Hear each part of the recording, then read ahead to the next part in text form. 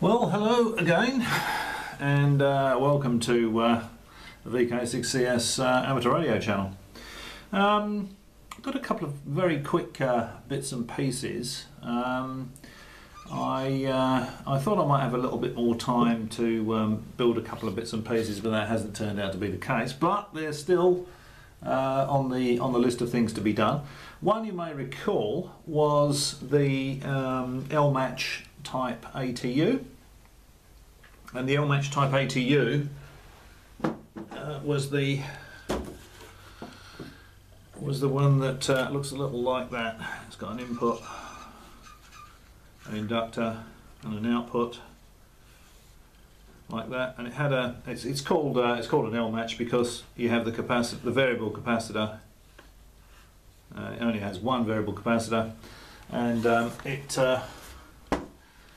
can be either that side of the inductor or that side of the inductor, depending on whether you want to tune low or high impedances. But as you can see, it's a very simple circuit, and because you want the capacitor either on that side for high impedances or on that side for low impedances, the way I drew it before was to have that.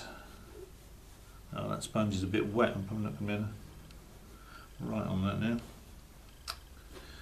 You can see that some people put an awful lot of time and effort into their YouTube productions, as you can see. Sadly, I'm not one of them. Hang on. Okay, so basically what I had was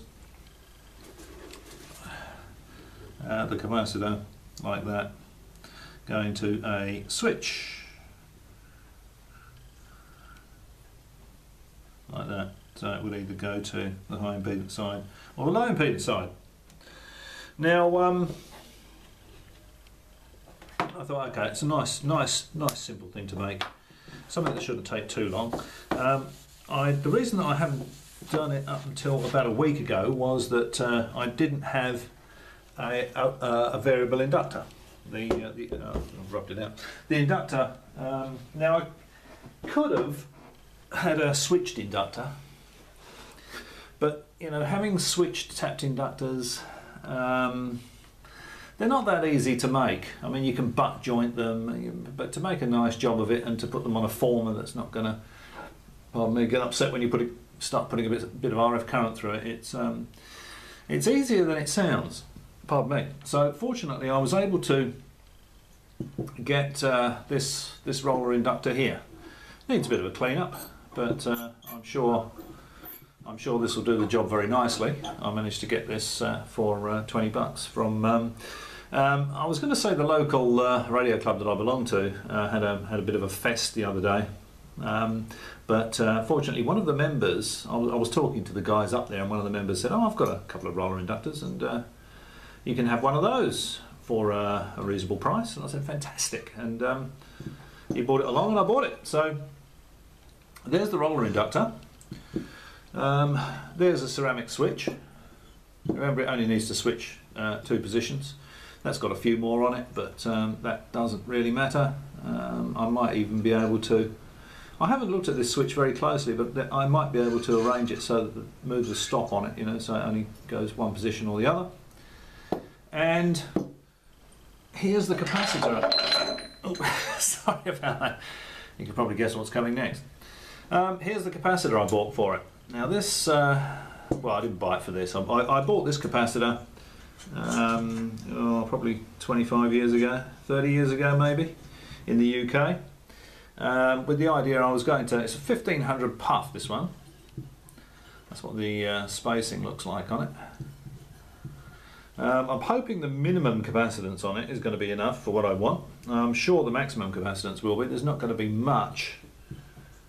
You know, I should be able to tune 80 metres and probably even top band with a 1500 puff capacitor, I would think. I haven't sort of sat down and calculated it. Of course, I don't know what the inductance of the roller inductor is, but just as a good starting point, you can see what sort of size this thing is. Well, can I put in it for scale? Well, there's a hand, there's a Stanley knife, and let's see. Will a pencil go through the? No, a pencil won't go through the veins, but you can see you can see roughly sort of what the spacing is on that. So it should be able to take a reasonable amount of power. So that is going to be, they are the components. There's the capacitor, the roller inductor, and the switch. For my, I don't know if you can see all those actually in the picture. For my L Match. So I'll get a box sorted out, and then I'll get that put together, and it should make quite a good little tuner. Say little. Could probably get away with a smaller capacitor. This one is one, as I say, I bought some time ago for part of a tank circuit in a medium wave transmitter I was making, 1 kilowatt I think it was, a medium wave transmitter for a pirate radio station in the UK. But there we go.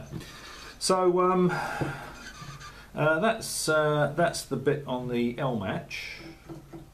Now I don't know whether to do the next bit as, no, it'd be too short. I'll do it as part of this video rather than as a separate video, because it wouldn't take long enough really for a video on its own. And that is wire antenna insulators. Now you see these impressive installations, or these commercial installations, and they'll have insulators like these, and you know, it looks really great. You know, you've got a couple of these hanging up in the air. Of course, the neighbours aren't probably going to agree with your opinion on that, but you know, it does look nice. This is the sort of thing you put on ships for wire antennas, and you know, some land-based installations have these as well. Some medium wave broadcasting stations that have wire antennas, horizontal wire antennas, or you know, top-loaded antennas that have got a wire top section will have those. Truth of the matter is that you don't need this for amateur radio. You don't need this sort of stuff.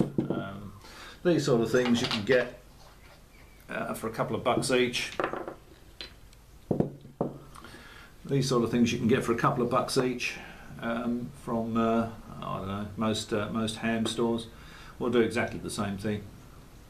And of course you can always have two, you know, connected either with a cable tie, UV resistant cable tie, or some of that high strength nylon type rope that you get from most of these hardware stores. So you know, places like Bunnings, you know, Masters, those sort of places will do that. There's some stuff called grunt, which is actually camouflaged rope. You've got to be very careful that, of course, when you put it down on the ground, that you can find it again. So you know, if you put your roll of grunt rope down on the ground, be mindful, and you're outside, of course. It doesn't really matter if you're on a white marble floor, but you know, if you're in a forest, or if you're out in the backyard and you put your grunt rope down, because it's camouflaged, you need to be mindful of you know, where you put it, because if you glance around you're not going to be able to find it. Anyway, these things, a couple of bucks each. I can't remember if they're $1 or $2 each, but you certainly don't need to scour the galaxy for this sort of thing. This is all very well for high power commercial installations, but for amateur radio use, certainly in Australia, if you stick to the rules, you certainly don't need anything like this. Okay, I think that'll do it for that. You can tell I'm thinking HF here, making the L Match, and talking about insulators for wire antennas. Now, just a quick thing on this roller inductor. I just noticed that actually. I didn't notice that before, but that looks like that's already got a very nice shaft coupler there, and this shaft on the knob side is already decoupled from the RF.